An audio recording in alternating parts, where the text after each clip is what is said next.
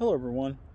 I just wanted to do a quick little video commenting on some controversy that's floating around the internet right now about this exhibit going on in the Holocaust Museum in Florida.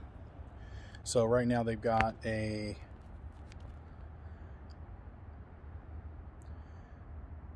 exhibit that showcases George Floyd art. So this is a controversial figure, and so people have a lot of opinions about it, and so I want to go ahead and talk about this for just a moment, what the implications are from an artist's point of view. So for starters, let's kind of air out some of the details around George Floyd. So you know, he's kind of like a sacred cow now. It's hard to say anything about him. When I first saw what happened to him on the news, I was appalled. I couldn't believe it, and you know, well, I say I couldn't believe it, but I know a lot of horrible things happen in the world, so I could believe it. But you know, you understand what I mean. This guy's due process appeared to be absolutely foregone, and it looked like, from the video clips I saw, it looked like he was just murdered in cold blood. A guy kneeled on his neck until he died, which is absolutely horrendous. Now, there's a couple of issues here that we have to break down. Was George Floyd murdered? We don't know. For one thing, I can tell you that this Derek Chauvin guy that kneeled on his neck, I can't think of any good reason for him to kneel on this guy the way he did after seeing the videos. I know that George Floyd resisted, kind of, you know. He definitely was on drugs and made a fool of himself. But was there any reason to just sit there and kneel on him like that as long as he did? Absolutely not, that I can see of. And, you know, a lot of cops seem to be doing that. And I'm not a cop, so I don't know. There's a lot of things that cops do that I don't understand because I'm ignorant. I'm not a police officer. I don't know the dynamics of the situation or what it takes of the job, you know. And so, you know, my judgments can sometimes be ignorant. But I've seen other cops do the same thing, and I just can't understand why they don't just get them in the car. The longer you have a person out in a situation where you're pinning into the ground, the more things that can go wrong. But anyway, I wasn't in the heat of the moment. I'm not a police officer. I'm not trained. I don't know what all goes on. But I've seen other people die the same way. Some of them white, some of them not. And so, was this a racially motivated murder? There's no evidence, absolutely, in one way or the other to show that this was racially motivated. So that's one thing. And you know, what's funny is a lot of people are calling for the cop to be, the police officer to be basically just put down for murder without a trial, which is also a violation of due process. So no matter, neither of these people, no matter what they did, deserve to have their due process foregone. Okay? So that would be my statement about that, to kind of sum that up. I also think what happened to him was a travesty and a tragedy. And I think that regardless of what happened to him, it was all horrible, and all that needs to work out in court. He's not an angel, so everybody, you know, talks about him as if he was this perfect individual. But, you know, he didn't deserve to be murdered on the side of the street if that's what happened to him.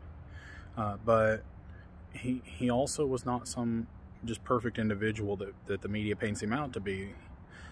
He, you know, held a gun to a pregnant woman's belly and forced his way into her home and robbed her with his friends.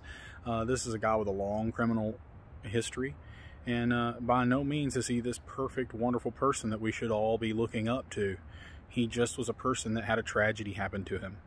And no matter how sad a tragedy is, or how unfortunate a tragedy is, you can't start worshiping a person because something bad happened to them. Okay, and so that you know, that kind of goes hand in hand here with what we're talking about here with the Holocaust Museum. So this artist comes and he takes pictures of people's faces reacting to George Floyd's death, which I always think is funny. You know, I wanted to do a piece on identity and art, you know, because I think identity is a very complex and deep subject. And so I think it's funny when photographers, they take pictures of people's faces and they're talking about identity. You know, a person's identity is so much deeper than their face. I realize that's what's on your ID for a state ID. But, you know, you are so much more than your face. Your face is part of your identity because your body's part of your identity, but that's some part of your identity that can be altered and you're still who you are. So if something happens to me, God forbid, say I get in a tragic accident and my face gets burned, I'm still me.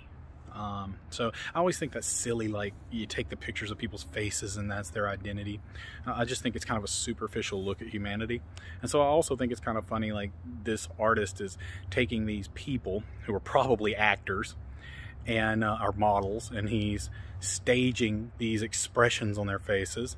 And that's supposed to be some deep, meaningful art.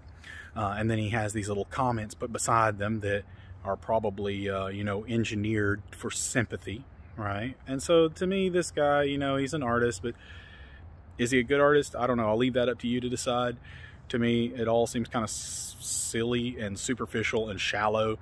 And it also seems to be more like propaganda than art, than traditional art, what I would call fine art. Because all this is staged and you have these little comments. Why can't the art speak for itself? Why do you have to have a little quote beside it? Because that's part of the brainwashing, right? And that's what propaganda does. Now, I would also say this. Can he do that? Can he put his art in the Holocaust Museum? Some people got really upset about that because you're equating what happened to George Floyd is the same as 11 million Jewish people being exterminated purely for their culture and their ethnicity, when there's no proof that what happened to George Floyd was race-related or culturally related.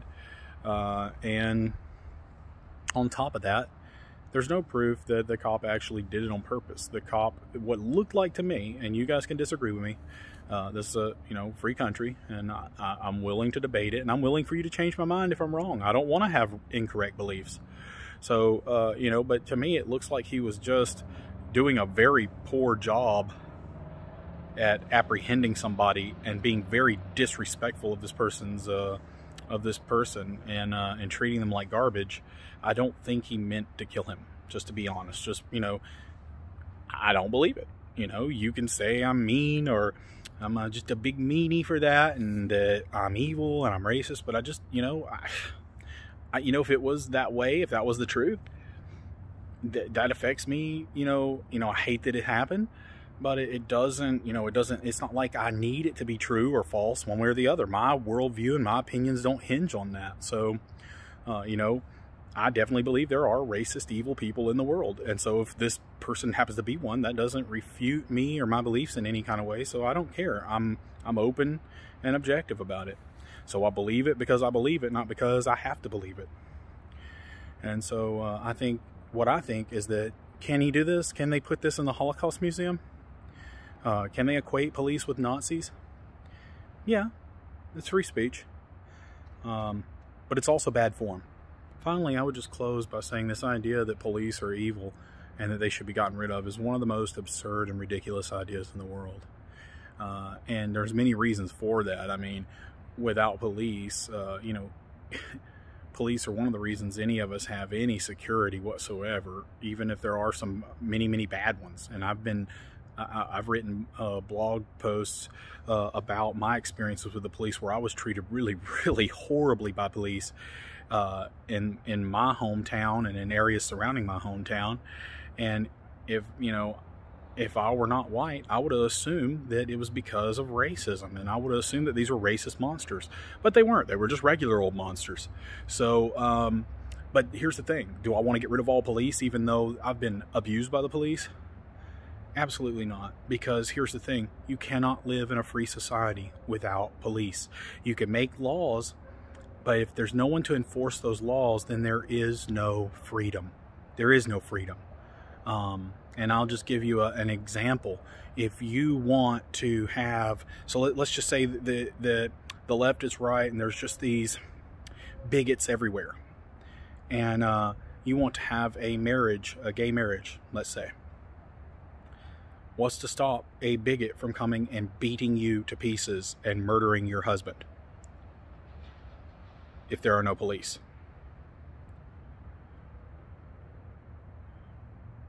Are you free? Are you truly free? What's to stop someone from taking everything you own and everything you've worked for your entire life when they're just bigger than you? Is that freedom? What's to stop somebody from stealing you and human trafficking you,